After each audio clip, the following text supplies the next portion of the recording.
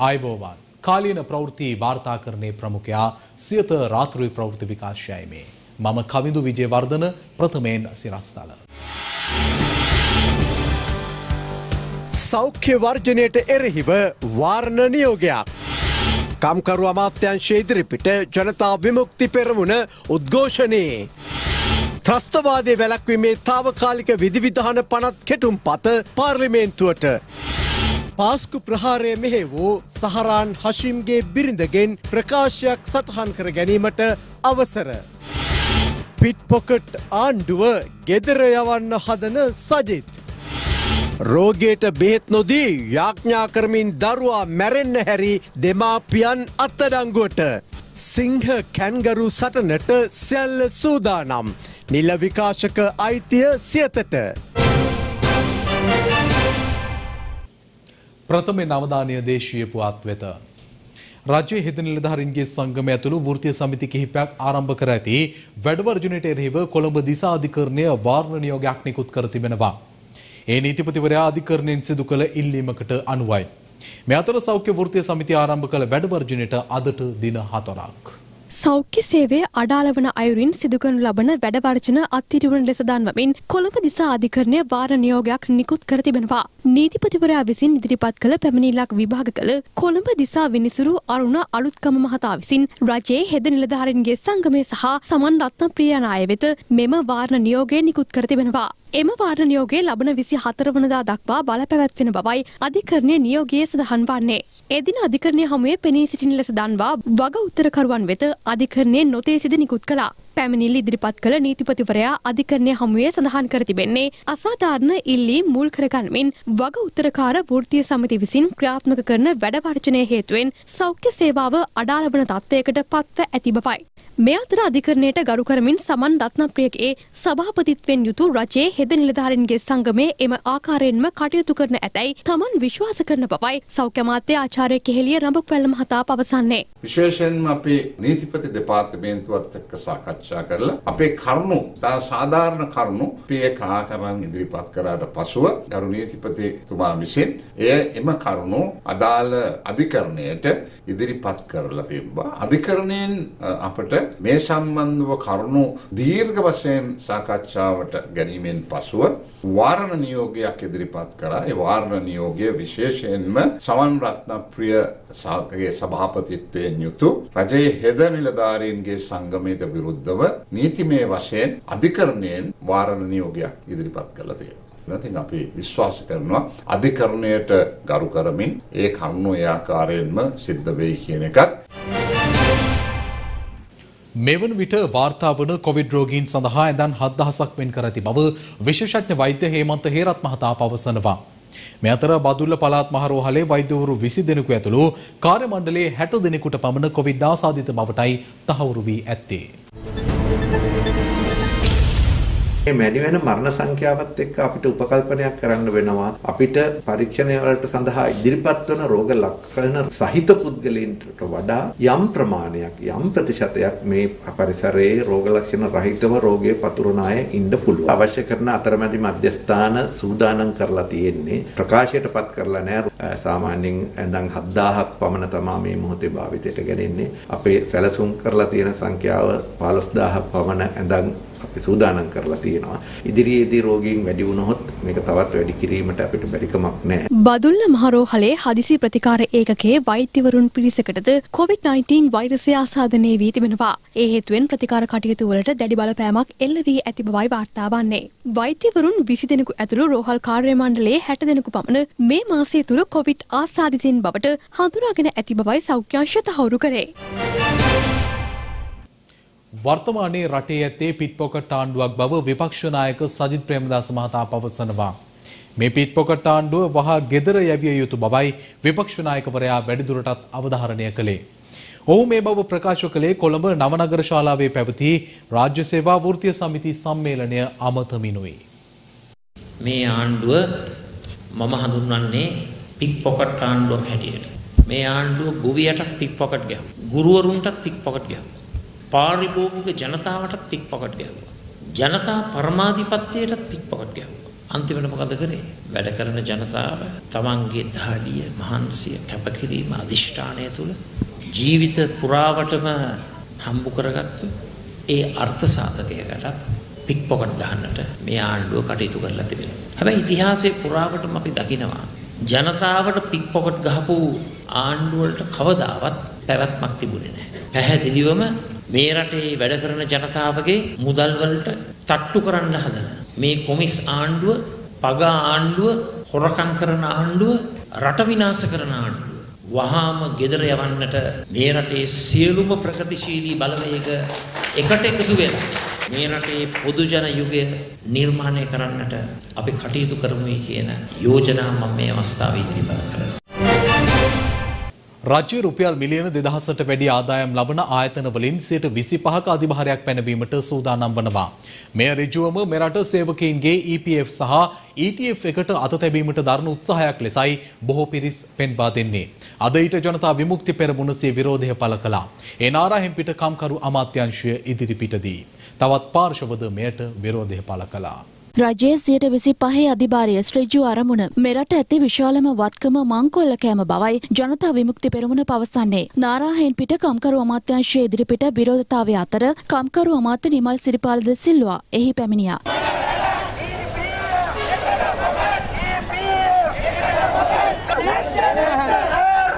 විරෝධතාවයේ නිරතව සිටි පිරිස අදාළ ලිපිය අමාත්‍යවරයාට බාර දුන්නා. සේවක අර්ථසාධක අරමුදලෙන් ආදායම් බදු ගන්නවා. ගිය අවුරුද්ද විතර මිලියන 35000ක් අරන් තියෙනවා. ඒ අවුරුද්දෙම මේ අධිභාරය ගත්තොත් එම තව මිලියන 69000ක් යනවා.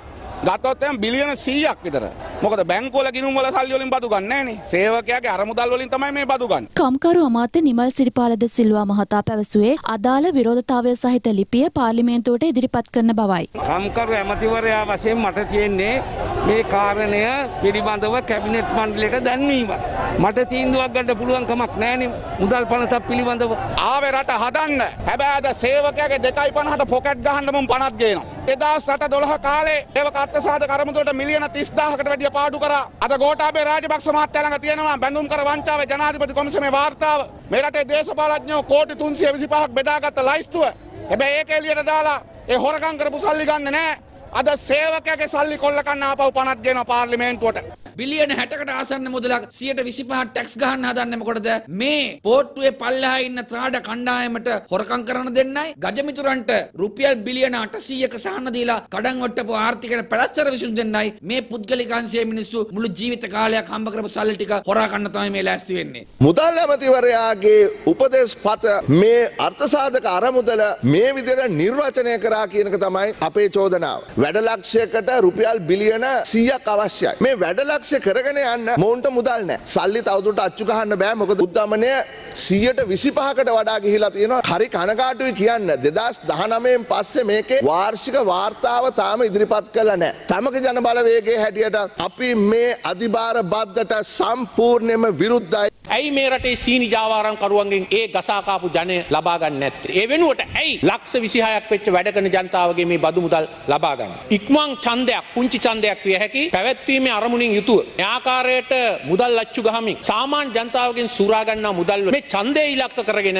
මෙවැනි දෑ කිරීම විසින් ආර්ථිකය ස්වෛරී බංකොලොත් භාවයකට වැටෙන්න යන ඒ වේගය වැඩි දියුණු කරගන්න එපාය කියන ඉල්ලීම විශේෂයෙන් මුදල් ඇමතුමා ඇතුළු ආණ්ඩුවෙන් අපි ඉල්ලා හිටිනවා. මෛත්‍රීපාල සිරිසේන ජනාධිපතිතුමා නායකත්වයේ දීපු රනිල් වික්‍රමසිංහ අගමැතිතුමා නායකත්වයේ දීපු ආණ්ඩුවේ තමයි මේ අරමුදල් වලින් අය කරන 10% පමණක් අය කරපු බදු ප්‍රමාණය 14% දක්වා වැඩි කරන්නේ. අද පාර්ලිමේන්තුව තුලත් ඉන් පිටරත් අපේ ආණ්ඩුවට ඇඟිල්ල දික් කළා කියනවා අපි බදවය කරන්න සූදානම් වෙනවා කියලා. ඒ අධිභාරය ගෙවන්න සිදු වේවි මං හිතන්නේ ආයතන 55කට 60කට ආසන්න ප්‍රමාණයකට. රජයක් හැටියට කිසිම අවස්ථාවක මේ රටේ වැඩ කරන පන්තියට අගතියක් වෙන්න කටයුතු කරන්නේ නැහැ. මේ ආරක්ෂා කරගෙන ආව අරමුදල මේ වෙනකොට අති ප්‍රබල බාධාවකට මුහුණ පාලා තියෙනවා. ට්‍රිලියන 3කට වැඩි මේ අරමුදල රජයේ අවශ්‍යතාව වෙනුවෙන් මංකොල්ල කෑමේ ක්‍රියාදාමයක් මේ වෙනකොට රජය දියත් කරලා තිබෙනවා. අයවැයක් මේ රටට ඉදිරිපත් කරලා ඔවුන්ගේ මේ අයවැය තුළ තිබෙන යෝජනා ක්‍රියාත්මක කර ගැනීම සඳහා මේ වෙනකොට දැඩි මූල්‍ය අරබුදයකට පත් වෙලා තිබෙනවා. කතානායක මහින්දයාපා අබේවර්ධන මහතාගේ ප්‍රධානත්වයෙන් අද පෙරවරු 10ට පාර්ලිමේන්තුව රැස් වුණා. එහිදී පුංචි ඡන්දය කඩිනමින් පැවැත්වීම පිළිබඳව පක්ෂව සහ විපක්ෂව අදහස් පළ වුණා. මේ අතර ත්‍රස්තවාදය වැළැක්වීමේ තාවකාලික විධිවිධාන පනත් කෙටුම්පත පාර්ලිමේන්තුවට ඉදිරිපත් කළා. පළාත් පාලන මැතිවරණ වල කාලය අවසන් වුණා. දැන් අවුරුද්දකට දීර්ඝ කළක් තියෙනවා. දැන් ඒ වෙලාවේ කිව්වේ මේ කොවිඩ් නිසා ඡන්දේ පවත්වන්න හැකියාවක් නැහැ කියලා. දැන් මම හිතන්නේ ඔබතුමාලා ඊයේ අනුරාධපුරයෙන් රැස්වීමුත් ආරම්භ කරා. ඒ නිසා කොවිඩ් ප්‍රශ්නයක් දැන් මම හිතන්නේ බලපාන්නේ නැහැ. මේ විදිහට දේශපාලන කටයුතු කරන්න මැතිවරණ කල් දාන්න. ඉතින් රාජපක්ෂවරු ඉතිහාසයේ කවදාකවත් මැතිවරණ කල් දාපු අයත් නෙමෙයි. ඡන්ද වලට ඕනෙලා අපි ලෑස්ති. ඔබතුමාගේ දිස්ත්‍රික්කෙන් තමයි පටන් ගත්තේ. ඡන්ද වලට රාජපක්ෂවරු කවදාකවත් බය වුණේ නැහැ. ඔබතුමාලා ඉල්ලනවනේ අපි ඡන්ද දෙනවා. ඒ හින්දා පොඩ්ඩක් ලෑස්ති වෙන්න. වෙලාවට දෙනවා. දෙනවා විතරක් නෙමෙයි අති විශිෂ්ට ජයග්‍රහණයක් අපි ලබා ගන්න පොහොට්ටුව කියලා මම මතක් කරනවා. Mr. Speaker, I present a bill to amend the Prevention of Terrorism Temporary Provisions Act number 48 of 1979. The joint statement by both Sri Lanka and the EU Commission, in the joint commission meeting, certain shortcomings have been pointed out. Undertaking have been given. Those amendments will be considered. Are you considering those amendments? No, we are not debating it. Now, normally that is not done. No, he is presenting the bill, so you can take part at the debate. Then no difficulty. Speaker, we are not debating the bill here now. Yes. I'm only presenting the bill. You can take part at the debate. Minister of Justice has stated, it's in the press today, that the PTA would be totally repealed and another counter-terrorism act will be introduced. So that's why I want to ask the Honourable Minister of Foreign Affairs, why then is he presenting the slipshod amendment to Parliament? All these criticisms can be made on the floor of Parliament when this bill is debated. It is presented in keeping with the standing orders of this House. Any citizen of this country can challenge it in the Supreme Court. රාජ්‍ය මුදල් පිළිබඳ කාරක සභාවෙන් හැම මාසෙම පළවෙනි සතිය පාර්ලිමේන්තුව රැස් වෙන පළවෙනි සතියේ අපිට රාජ්‍ය ණය හා ණය සේවා පිළිබඳ වාර්තාවක් මේ සභාවට ලබා දෙන්න කියලා. රාජ්‍යයේ විදේශ විනිමය සංචතිය ගැන ඒ ගැන පැහැදිලිව දෙන්න ඕනේ. දැන් අද දෙන සමහර කරුණු වල චීන ඉන්දියාව වෙන ස්වොප් ටිකත් ක්‍රෙඩිට් ලයින්ස් උත් ඇතුල් කරලා තියෙනවා. මම දන්නේ ඒක හරිද නැද්ද කියලා කතාවක් යනවා. අපිට තියෙන ඇත්ත වශයෙන්ම තියෙන විදේශ විනිමය සංචතිය ඩොලර් බිලියනකට වඩා අඩුයි කියලා. Midday ෆයිනෑන්ෂල් රිපෝට් එකක් ඉදිරිපත් කරනවා පාර්ලිමේන්තුවට. ඉතින් දැන් ඔබතුමා කියන්නේ Midday නැතුව මාසිකව ඉදිරිපත් කරන්න කියලා to the PSC. PSC can report back to the parliament. තමන් කැමති ආගමක් ඇදහීමේ නිදහස අපේ රටේ ආණ්ඩුක්‍රම ව්‍යවස්ථාවෙන් තහවුරු කර තිබෙනවා. හැබැයි තමන්ගේ ආගමික නිදහස තවත් අයෙකුගේ ජීවිත තර්ජනයක් දක්වා යාමට නීතියෙන් අවසර නැහැ. විශේෂයෙන් තම ආගමික විශ්වාසවල බිල්ලක් බවට කුඩා දරුවන්ගේ ජීවිත දන් දෙන්න ඉඩ දෙන්න බෑ. ඊට නීතිය ක්‍රියාත්මක විය යුතුයි. මන්ද බාල වයස්කාර දරුවන් පිළිබඳ අවසන් අයිතිය අපේ රටේ අධිකරණයට පැවරෙන නිසා. ආගමික විශ්වාසයන් නිසා ප්‍රතිකාර ලැබුණේ නැතිව මියගිය ගම්පහ බඩල්ගම ආණ්ඩිමුල්ල ප්‍රදේශයේ දරුවා පිළිබඳ කතාවයි මේ. විවිධ ආගමික ඇදහිලි විශ්වාස ඕනෑතරම් අපේ රටේ තියෙනවා. ආණ්ඩුක්‍රම ව්‍යවස්ථාවෙන් ආගමික නිදහස තහවුරු කර තිබෙනවා. හැබැයි අප මතක තබාගත යුතු එක් වැදගත් කරුණක්ද වෙනවා. ඒ අප රට අත ඇති යෂ්ටිය වැනීමේ නිදහස අනිකාගේ නාසය ළඟින් අවසන් වෙන බවයි. ඕනෑම ආගමික විශ්වාසයකට ඇදහීමකට තවත් අයෙකුගේ ජීවිතවලට තර්ජනයක් වීම සඳහා ඉඩ ලබා දීමට නොහැකි.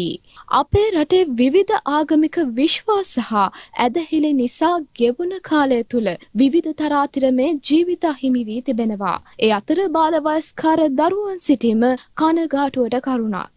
බාලවයස්කාර දරුවන්ගේ අවසන් අයිතිය ඇත්තේ අධිකරණයටයි. ඊයේ බඩල්ගමින් වාර්තා වුණෙත් දෙමව්පියන්ගේ ආගමික විශ්වාසයන් නිසා ජීවිතය අහිමි වූ පිරිමි දරුවෙකු පිළිබඳවයි. ඔහුගේ වයස අවුරුදු 10ක්. මේ දරුවා බඩල්ගම ආඩිමුල්ල නිවසක් තුල මියගොස් සිටියදී සොයාගෙන තිබෙනවා. එම අවස්ථාවෙත් දෙමව්පියන් යාඥා කරමින් සිටි බවයි වාර්තා වන්නේ. දරුවාට මිය යන්නට ඉඩ හැර වෛද්‍ය ප්‍රතිකාර ලබා දෙනවා වෙනුවට යාඥා කරමින් සිටි දෙමව්පියන්ද පොලිස් අත්අඩංගුවට ගෙන තිබෙනවා.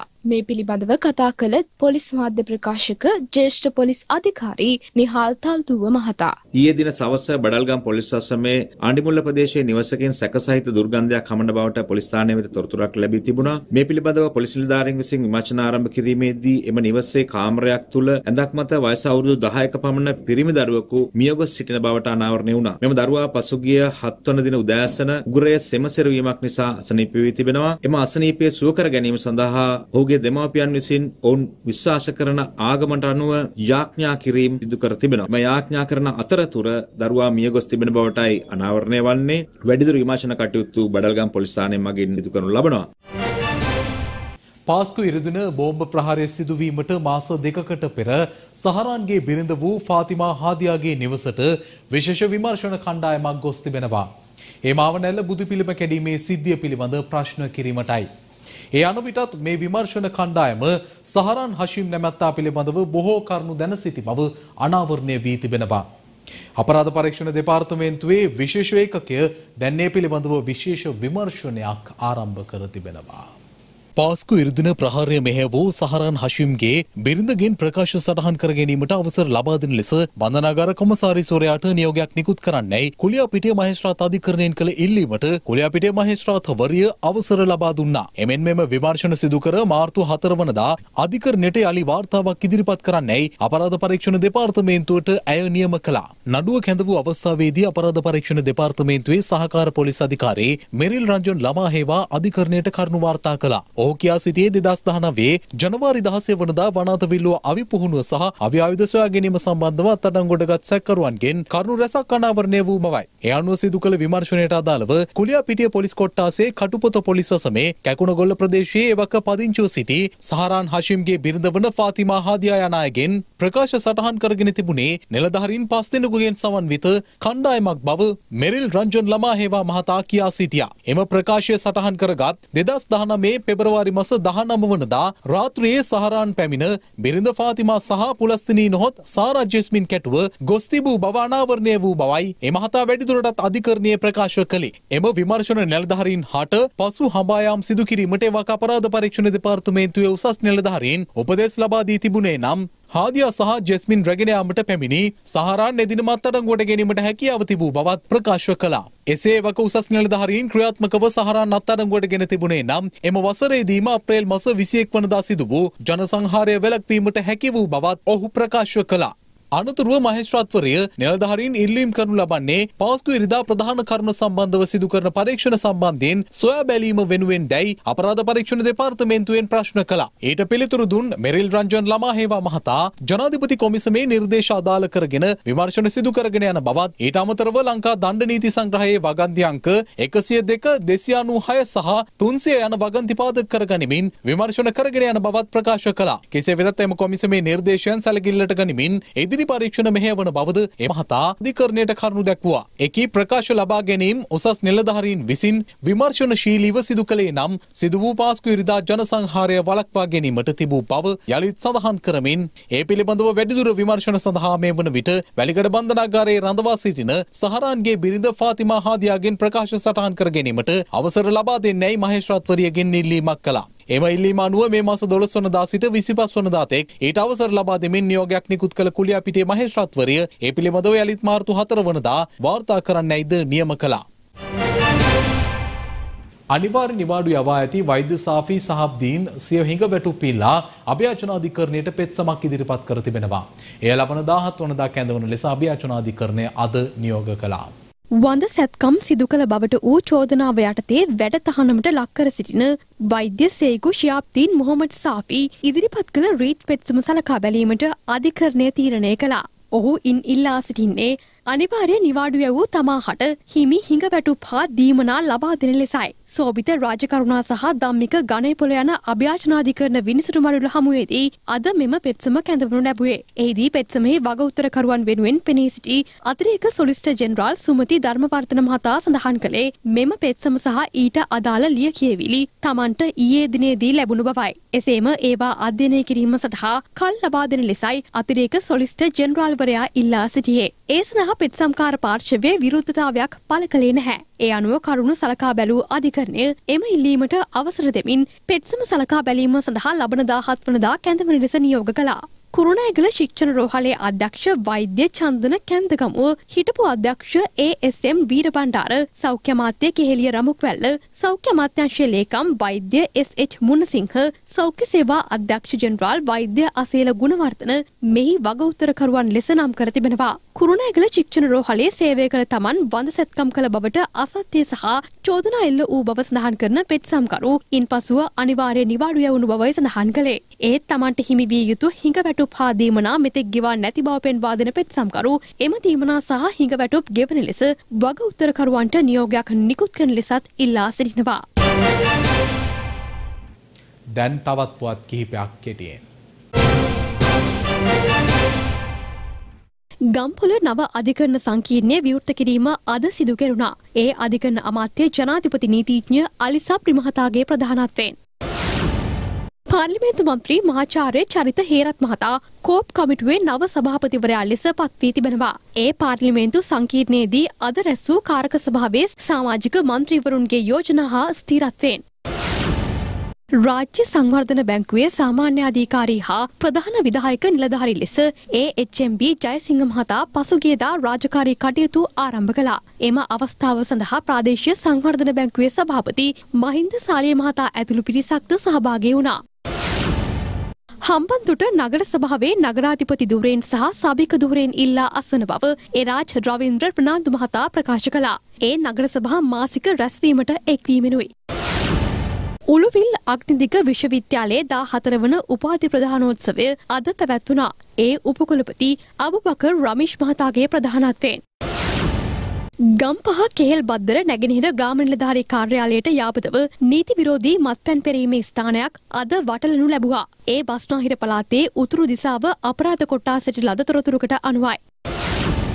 යාපනය කන්කසන්තුරේ පොලිස් වසමේ වරුතලේ විලාන් ප්‍රදේශයේ අනතුරක් සිදුව තිබෙනවා. ඒ ටිපර් රථයක් හා යතුරු පැදියක් ගැටීමෙනුයි. අනතුරින් යතුරු පැදියේ ගමන්ගත් තරුණයෙකු එම ස්ථානයේදීම ජීවිතක්ෂයට පත්ව ඇති බවයි වාර්තා වන්නේ.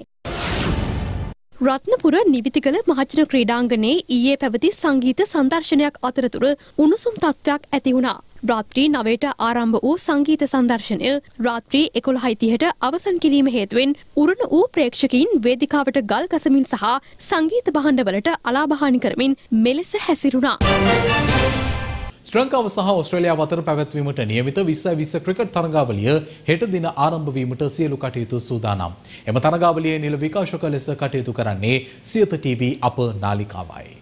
ශ්‍රී ලංකාව සහ ඕස්ට්‍රේලියාව අතර පැවැත්වීමට නියමිත 2020 ක්‍රිකට් තරගාවලිය සඳහා මේ වන විට සියලු කටයුතු සූදානම්ව පවතිනවා. ආබාධයකට ලක්ව පසුගිය සිම්බාබ්වේ කණ්ඩායමට එරෙහිව පැවති එක්දින තරගාවලිය ක්‍රීඩා කිරීමට නොහැකි වූ ලවාංකයේ 2020 පන්දු යවන ක්‍රීඩක වනිදු හසරංග මෙවර තරගාවලියට එක්වීම තුළින් කණ්ඩායමේ නව පිබිදීමක් ඇතිව තිබෙනවා. කෙසේ වෙතත් මේ වන විට කොවිඩ් වැළඳී සිටින කුසල් මෙන්ඩිස් හට පළමු තරග කිහිපය මගහැරෙන බවයි පැවසෙන්නේ. පළමු තරගය සිඩ්නි ක්‍රීඩාංගණයේදී ආරම්භ වන අතර මෙවර තරගාවලියේ නිල විකාශක ලෙස කටයුතු කරන්නේ සියත TV අප නාලිකාවයි. හෙට දින තරගාවලිය ආරම්භ වීමට ප්‍රථම විශේෂඥ විස්තර විචාරය සඳහා මේ වන විටත් අප මැදිරි සංකීර්ණය සූදානම් කර අවසන්. ප්‍රවීණ විස්තර විචාරක කමල් දේශප්‍රිය සමගින් හෂාන් තිලකරත්න සහ ඉන්දිගද සේරම් හෙට දින විශේෂඥ සාකච්ඡාව සඳහා සහභාගී වනවා.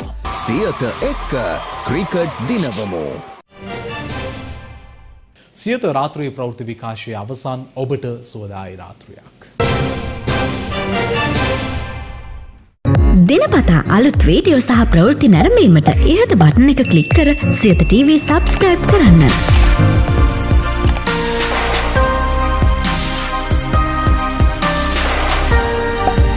අලුත් වීඩියෝ ගැන මුලින්ම දැනගන්න මෙම සීනුව ක්ලික් කරන්න.